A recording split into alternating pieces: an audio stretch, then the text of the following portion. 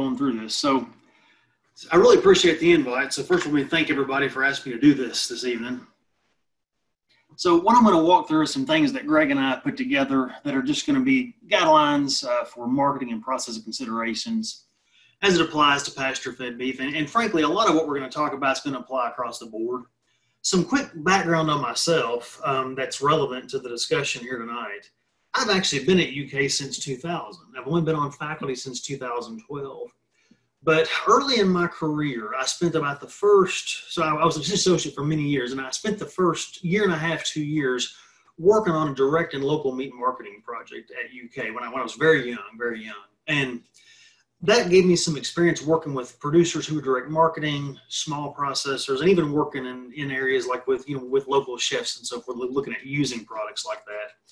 And then I think Greg may have mentioned this yesterday, but he and I work together and do some finishing and some marketing, some forage finished animals ourselves. So those two things, in addition to what I do at UK, have certainly benefited me in terms of some things hopefully I can bring to the table here today. I'm going to start by talking about freezer beef. And the main reason why I want to start there is I think that really is the starting point for a lot of folks. And if you're fairly new to marketing something like forage finished beef, then freezer beef is a good way to start. It allows you to start small. Slides are slipping. So,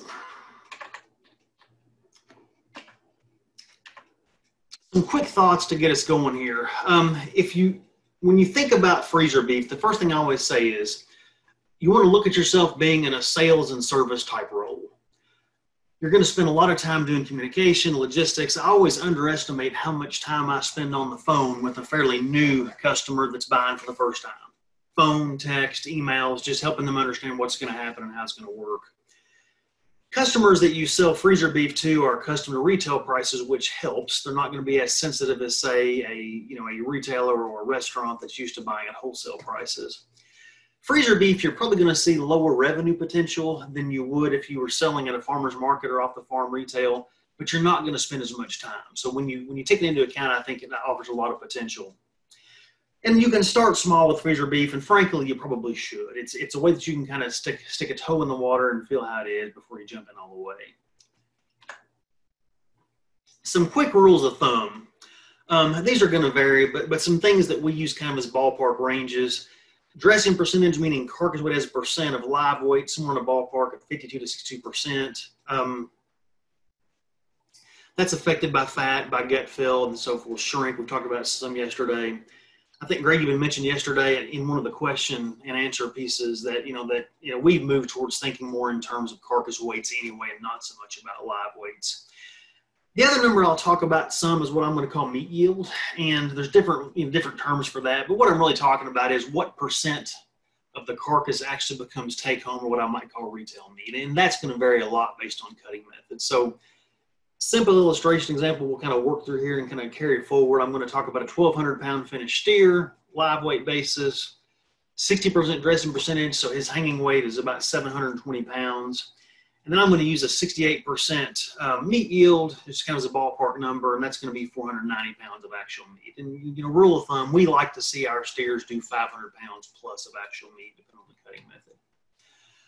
There's multiple ways that freezer beef is priced, and I'm going to talk about three of the more common ones, and we're going to kind of build as we go forward. But there's on the hoof, where I simply price it based on a live weight basis. That's simple and straightforward. We're going to add a little more complexity and talk about pricing on a carcass weight basis. And then the last thing I'll talk about is talking about pricing it based on the actual amount of retail pounds, or what some folks simply call take-home meat. Pricing on the hoof is simple, and I want to start by saying there's nothing wrong with pricing this way at all. So you can simply start by thinking, okay, what's my target price per pound on the hoof, and I'm going to work off of $1.75 here to kind of get the ball rolling. Understand, for you that may be $1.50, that may be $2.50. That's your business, doesn't matter. But whatever that number is, what you're comfortable with, we're going to kind of start there. And if that steer weighs 1,200 pounds and you want $1.75 for it on the hoof, that's $2,100. And you can simply have the customer pay the processor if you so desire. If two customers are splitting that animal, simple enough. They each pay for 600 pounds at $1.75, and it works out the exact same. Simple way, it can be done, nothing wrong with that. Probably the most common way that freezer beef is priced on a carcass weight basis. And generally speaking, if you use both, or if you're thinking about moving from live to carcass, you want to make sure that you can work back and forth, and that's fairly easy to do. Carcass price is simply going to be that live price that you want divided by whatever dressing percentage you would expect from your cattle. So for example, if that live price target that you want is $1.75, and you feel pretty comfortable that your animals are going to dress 60%, then $1.75 divided by 0.60 gives me a $2.92 per pound carcass price. That 720 pound carcass at $2.92 brings me back to $2,100 per head, and brings me back to the exact same place I was at $1.75 live weight. And again, in this case, I could simply have the customers pay for the processing. And frankly, in this case, if I know my dressing percentage, I'm indifferent whether I price this at $1.75 on the hoof or $2.92 on a carcass basis. Couple of things to be aware of with carcass pricing. It does eliminate those issues of shrink and gut fill and transportation when they were weighed, and that's worth something. If you've got cattle that do dress well, then you can capitalize on that. Maybe most importantly for freezer beef, it makes selling halves and certainly quarters a little bit easier. And the smaller quantities we start thinking about moving, the more likely it is you're going to want to move away from pricing on the hoof. It just makes it a little bit easier for your consumers. The next layer of complexity that I want to add is I want to talk about how would I go about incorporating processing cost into that price. And again, the further away from the hoof, the more important that becomes. It makes it a bit easier for your customers if they can just pay, write one check to you that includes both the price of the meat and the processing. I will mention this, won't talk about it a whole lot, mention it a little bit later too, but when you do this, there's potential that you do open yourself up to some liability risk just because you're going a step further. One way that some producers have dealt with this is they'll simply price it so that it includes the processing, but then have it look as though the processing is offered for free. So it almost looks like that the customers do it on their own. Regardless, I'll talk about it a little bit later, but you just want to be aware of that, and you want to probably talk to whoever you get your insurance from about what your options might be if you're concerned about liability. And understand, the further you get away from selling on the hoof, the more you want to think about that as a factor. Now, processing costs are going to vary. And the timing on this is interesting in the sense that, right now we are, certainly here in Kentucky, and I suspect in a lot of the states that are listening tonight, we're in a situation where we've got more demand for local processing than we have supply of local processing. So costs have been going up for the last several years, and we're certainly, I think, seeing it right now as we speak. Most of the time you'll pay a per head kill fee, and you'll pay some sort of price per carcass pound basis. So, somewhere in the ballpark, maybe 25 to 60 bucks per head, plus 40 to 75 cents per pound on a carcass basis.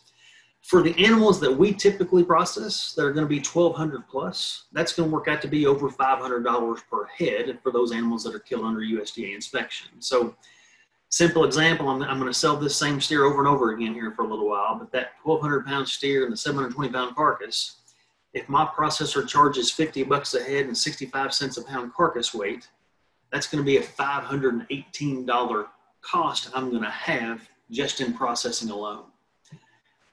There's some potential that custom exempt processors might be a little bit cheaper, but from what I've seen recently, there's been so much demand for processing that I think prices are pretty much up across the board. So you're going to pay a fairly hefty price tag for processing, I think, about no matter where you go for your processing needs. I like to tell producers too, you want to learn to think about processing cost almost by quantity. So, we kind of talk about on a per animal basis like that 518 bucks, but make it second nature about what it costs you in processing for each half, for each quarter, really for each quantity that you sell. I'm typically upfront with the folks that I sell freezer beef to and say, you're paying for this quarter, well over $100 of this is simply processing costs. Because I kind of want them to know that that's a good piece of what they actually pay. So if keeping the math simple, if I just stay with that $518 estimated processing cost, and I think about that 1,200 pound steer, if I wanted to incorporate that processing cost into that live animal price, I've got to tack on 43 cents a pound to that $1.75 to incorporate both. So that $1.75 plus the 43 cents, I'm at $2.18 a pound on the hoof to include processing. Similarly, if I want to price on a carcass weight basis, that works out to be 72 cents a pound when spread across a 720 pound carcass. In my $2.92 carcass price, if I want to tack on processing cost, I need about another 72 cents. So that's about $3.64. So all I'm doing is just simply expressing that processing cost on a hoof basis or on a carcass basis and building that back into the price that I need. The last pricing approach that I want to talk about here is one that we actually used for a few years. It's where we tried to price based on the amount of meat that customers actually took home.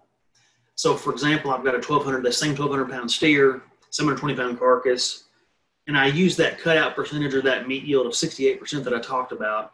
I've got roughly 490 pounds of sellable meat or take home meat for a consumer. So that's roughly in this example, that's a 40.8% final meat yield.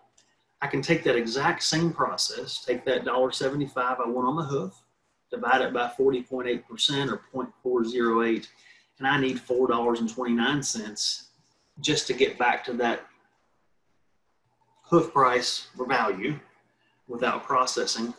If I take that $518 and divide it across those number of actual take-home pounds, I need another $1.06 to cover that. So to include processing, I need $5.35 per take-home pound to bring you back to that $1.75 on the hoof and include processing. Now, I sold this same steer 3 different ways just so you could kind of compare across the 3 approaches and see what it might look like.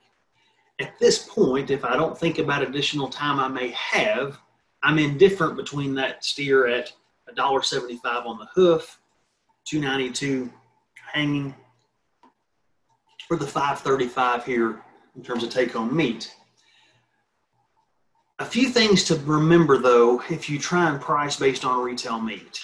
The reason that I think we liked it and it worked well early on, it was easy for our customers to understand. It was easy to tell them, you know, you're going to only pay for the pounds that you actually put in your freezer. And that was nice. They liked that. It has a set of challenges, though, that make it much less attractive. And frankly, we've moved away from it and moved more towards carcass-based pricing over the last 2 or 3 years. For one thing, that meat yield is going to vary greatly based on how the animal is processed. So if you're going to try and price based on take-home meat, you want to have a standard cutting approach that you use. You don't want to give your customers free rein to have animals processed however they want, because some will figure this out, and they'll, and you're incentivizing them towards doing more boneless cuts, more burger, things like that, and they'll find a way to come out better because of that. I do want to mention this, though, and I'll talk a little bit later about some of the challenges of freezer beef, but one of the challenges typically is that folks don't have a lot of freezer space. And by pricing based on retail meat or take-home meat, it does allow you to move smaller quantities. And, we often talk about halves and quarters, but there are folks that like to think about doing a mixed 50-pound package of meat or something like that. And you can use this pricing approach for that. And the nice thing about having some smaller packages there, you may open up to some customers that don't have deep freezers and are going to be using just standard fridge freezer combo. And sometimes you can get those folks that start with a small quantity and make them a quarter or a half customer down the road. So I don't want you to discount this completely, but just understand it definitely has its pitfalls. And definitely get some advice on the liability side from your insurance professional in doing that. Here's just some ranges we're going to kind of throw out for a second. There's always variation in dress percentage and cutout percentage.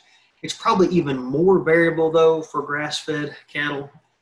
Range that we oftentimes hear quoted for grain-finished cattle, the dress percentage is between 60 and 64%. You can probably think about the lower end of that going much lower for grass-fed cattle, somewhere in kind of the 53 to 64% range.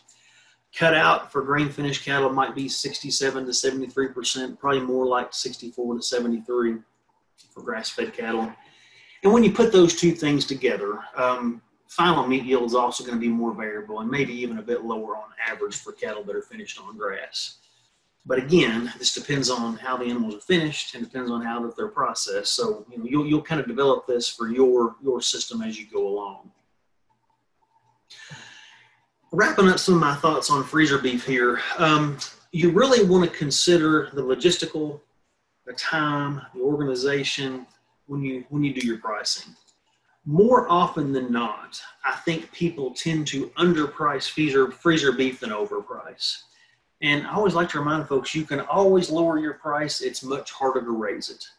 And especially if you start small, finishing a few steers or heifers here and there, you probably can command a pretty good price for those small numbers. And then as you grow, you may have to lower your price. So don't underestimate the additional time that it's going to take beyond what you might be selling if you're wholesaling or selling in some other manner. I kind of just assumed that I was moving either whole animals or sides thus far, but generally speaking, you're going to be moving some halves, some quarters, maybe even some smaller packages if you're doing bulk. And you're probably going to want to think about charging more for smaller quantities.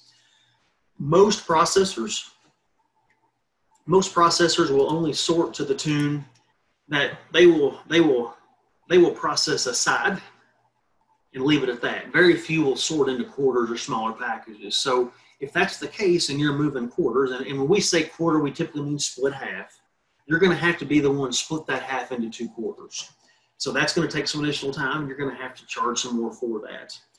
Also, I would tell you this, be very clear about pickup and delivery expectations. A lot of folks that you may sell freezer beef to may just assume you're going to deliver it, but I can just tell you that it'll run you to death at times. So be clear about expectations. Generally, we like for customers that are getting a side to pick it up on their own, with some exceptions, of course. If we're doing quarters, oftentimes we do the sorting. We'll try and arrange for them to actually meet us at, maybe where I live or some other location and pick up there. We don't try not to deliver as much as we can because it just takes a lot of time. Anytime you're moving freezer beef or processing in any manner for whatever the market is, the role of the processor is crucial, but I think it's especially crucial for freezer beef sales for a lot of reasons. I'm going to cover kind of some high-level thoughts based on what I know about processors and kind of some of our experience, but we generally interact with 2 types of meat processors: USDA-inspected facilities and custom-exempt facilities.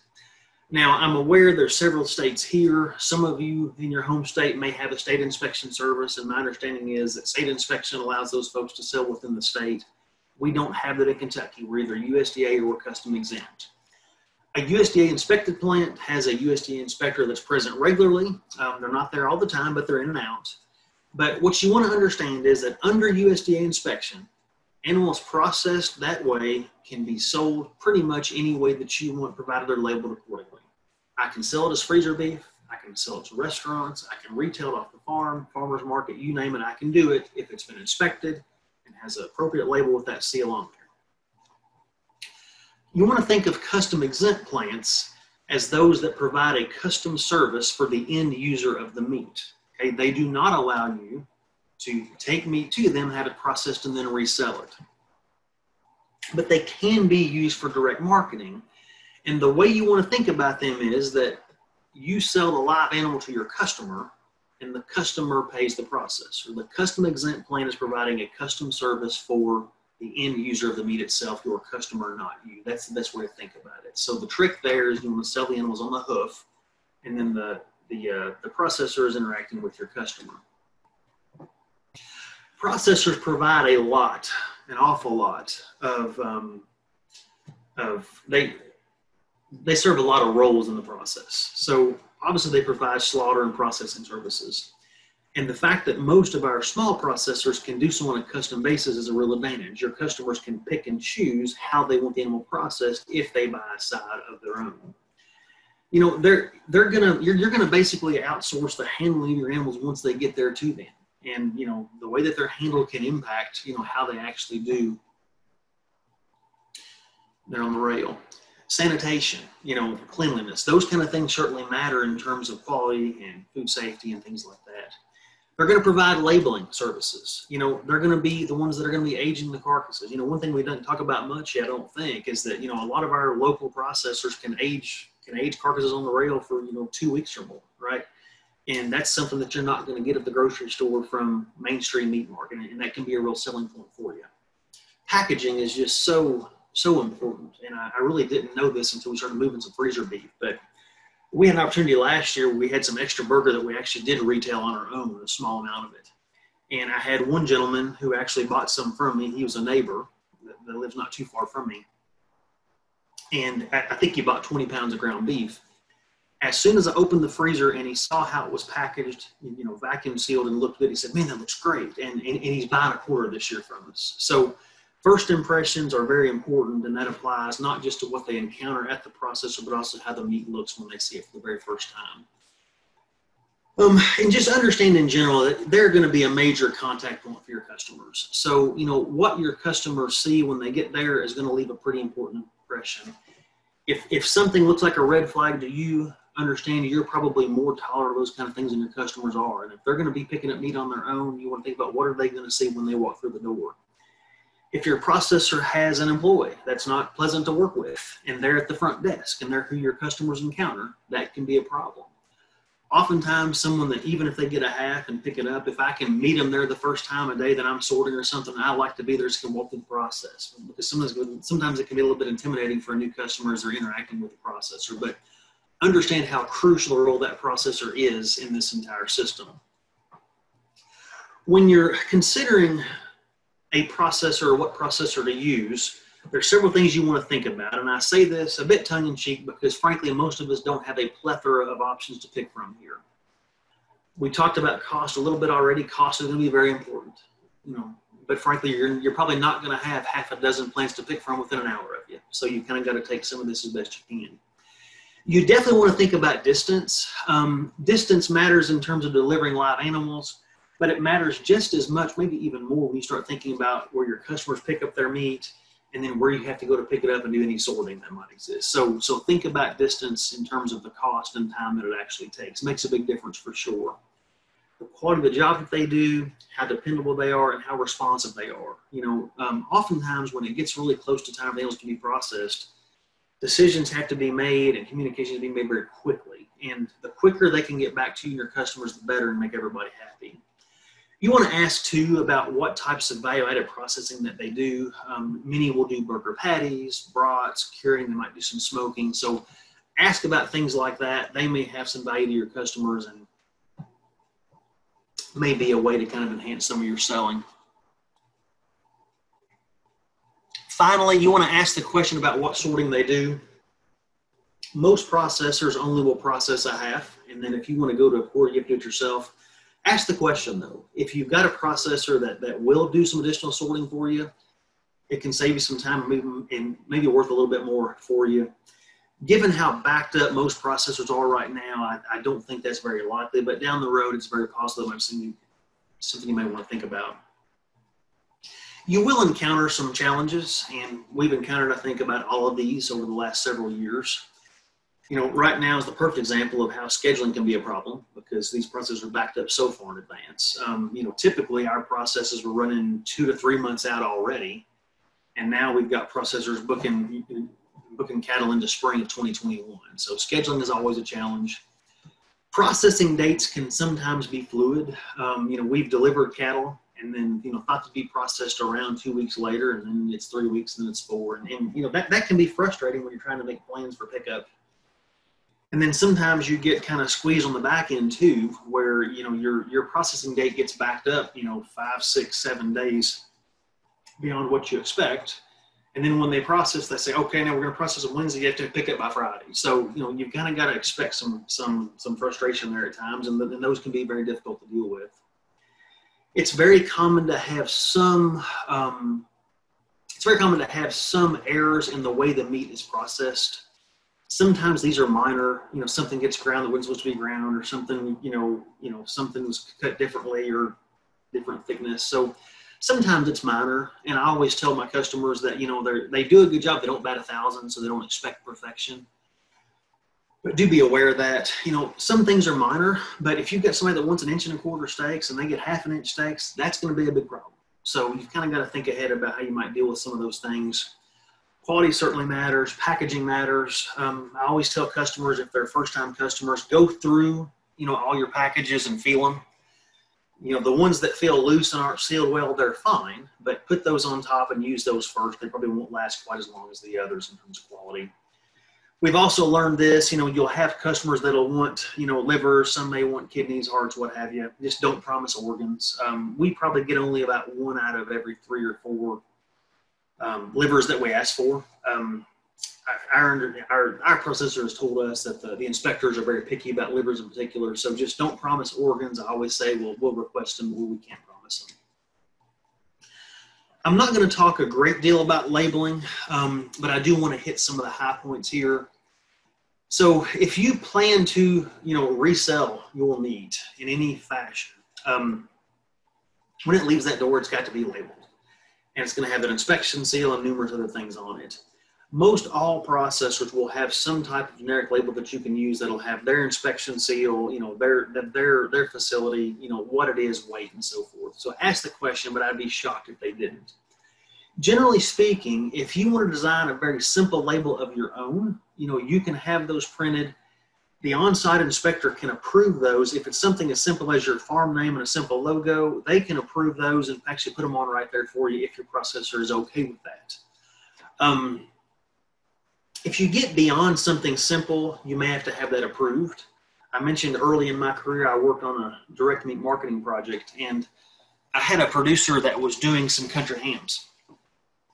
And he had done just this. He had made some labels with just his farm name, and this was unbeknownst to me, but he had actually put his town, his location on there, so the city and state.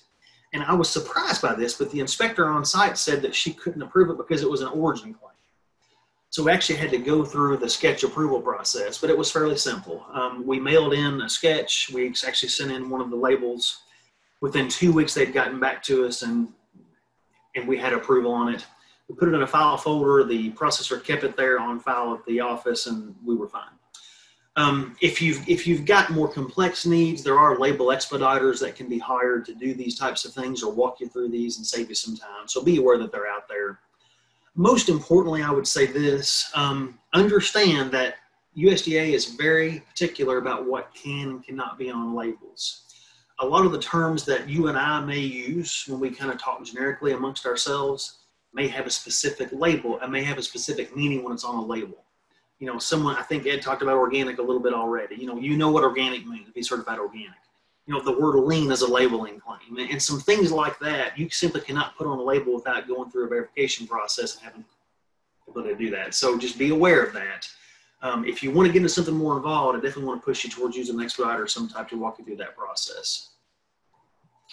New customers will ask a lot of questions, and understand that that's just how this has to start. They're going to know what it's going to cost. We actually have a flyer we use that kind of talks through how our pricing works and kind of tries to answer some of those questions. They're still going to want to talk to you about it. They're going to ask when it'll be ready, so you'll explain the aging process and the time and how it's kind of out of your control and when you think you'll get it. I usually give folks kind of a 1 week window, kind of as a ballpark estimate. They're going to ask how much meat that they'll get from the carcass, and this is going to vary, obviously. And you explain that to them. There's some rough rules of thumb out there that I've heard, like 1/3 burger, 1/3 steak, 1/3 roast. But those are not good estimates, in my opinion. What I've done is just simply kind of kept track of a few in the past, and then I can simply say, okay, it's going to vary. But here's an example of a steer that we sold 2 years ago, and here's what they got of every single cut. And sometimes that makes them a little bit more comfortable with what they're doing, and then understand that they have some control of that if they buy a side. Also, some won't think about this, but you want to ask them, do you have a deep freeze? Because some may just not even think about that. And deep freezers are getting hard to come by right now, for sure. They're going to ask you, though, if they have a deep freeze, how much freezer space they need. And you want to have an idea of that. For example, I have a 6.5 cubic foot freezer.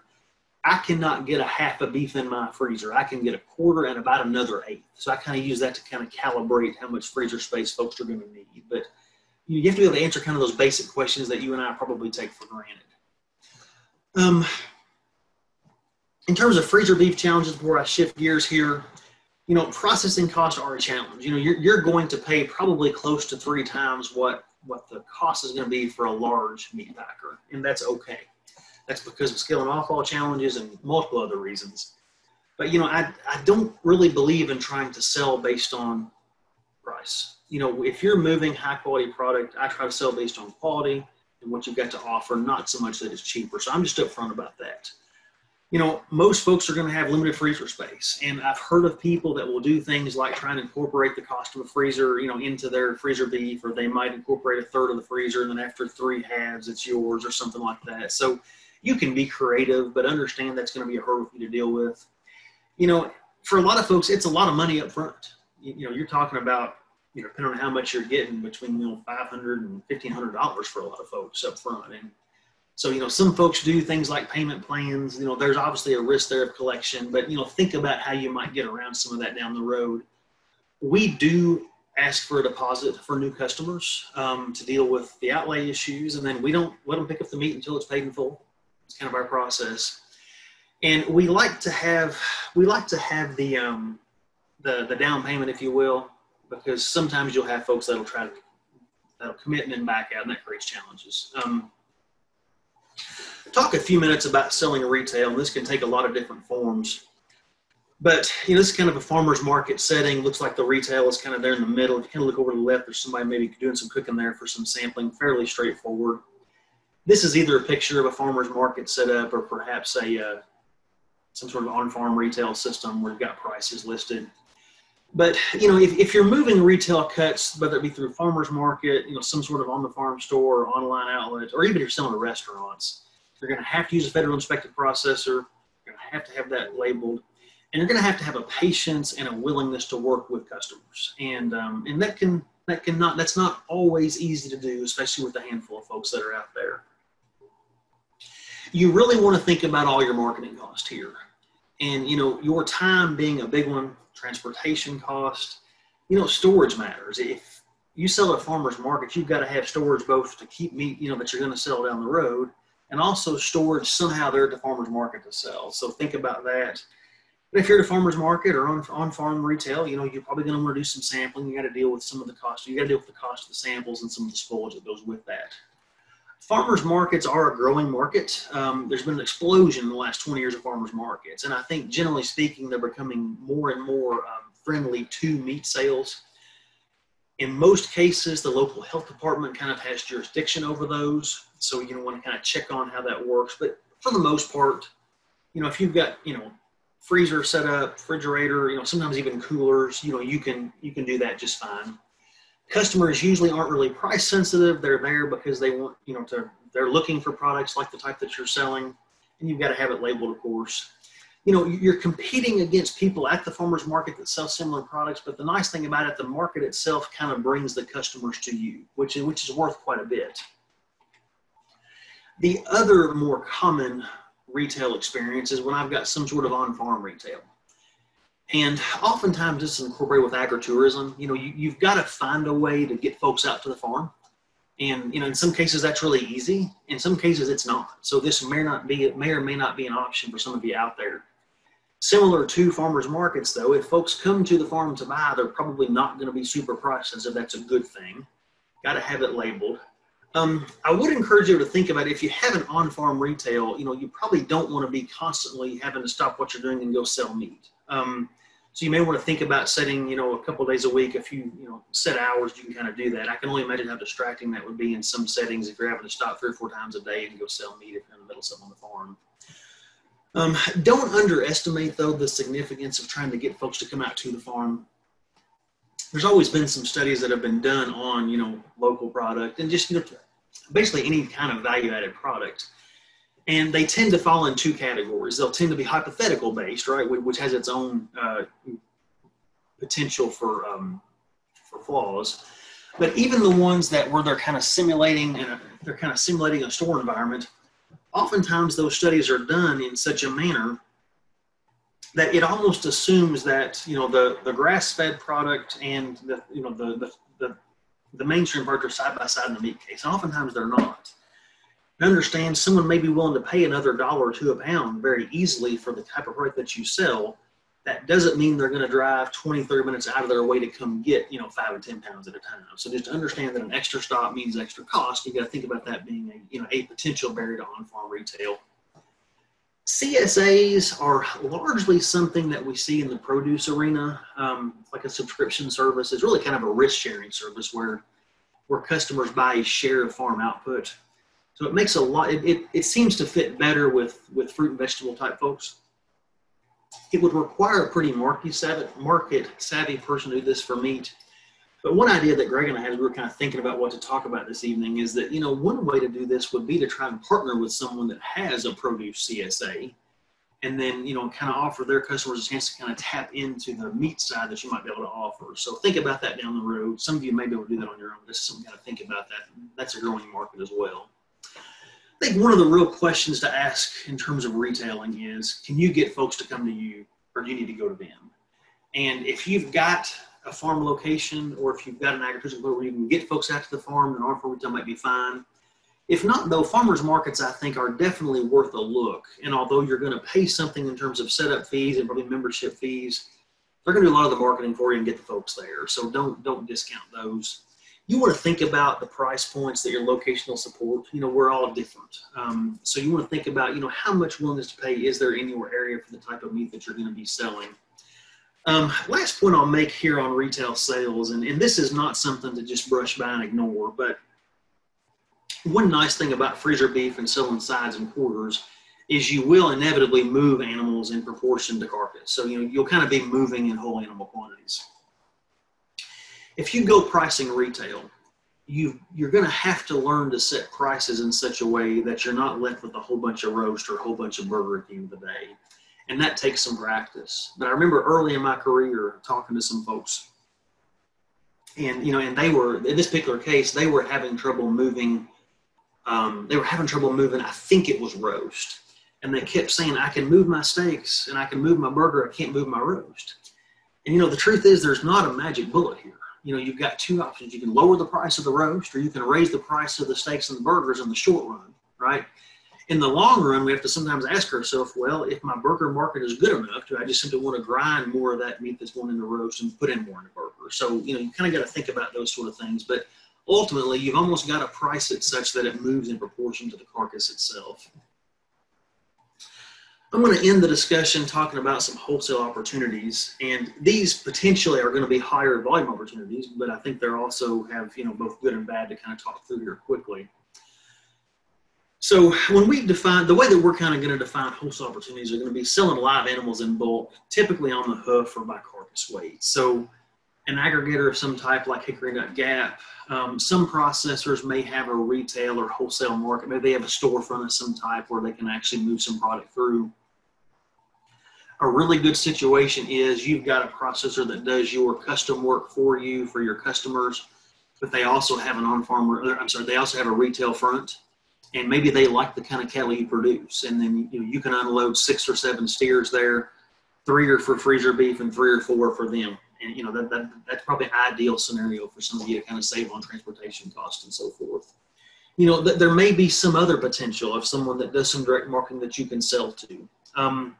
The nice thing about these wholesale type opportunities are they tend to be lower marketing costs. You're not going to spend as much time, on a per head basis. Now, you probably are not going to make quite as much per head, but I think having those there in terms of volume are very nice.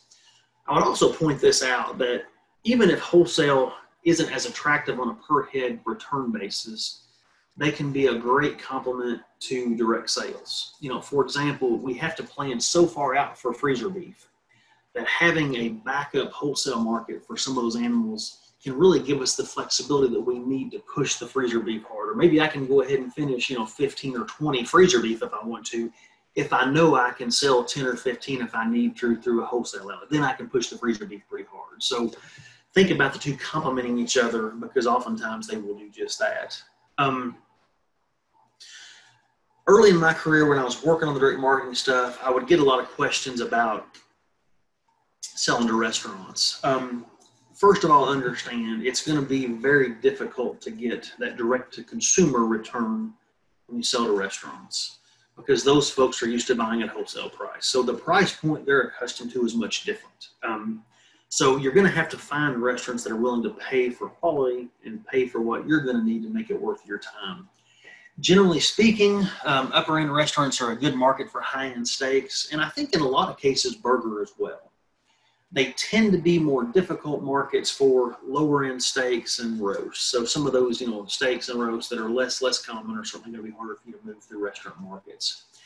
The other thing to remember is that when you go calling on restaurants, they're accustomed to being called on by professional salespeople, by wholesalers. So that's kind of what they're going to expect. So oftentimes you're going to get your foot in the door by finding out who the head chef is, stopping by at a time when they're not as busy, usually before lunch or between lunch and supper, and taking them some samples for them personally. So look, here's a couple of steaks, here's a couple of pounds of burger. Take these home, try them, see what you think. I'd love to talk to you about trying to sell you some in your restaurant, and just start there.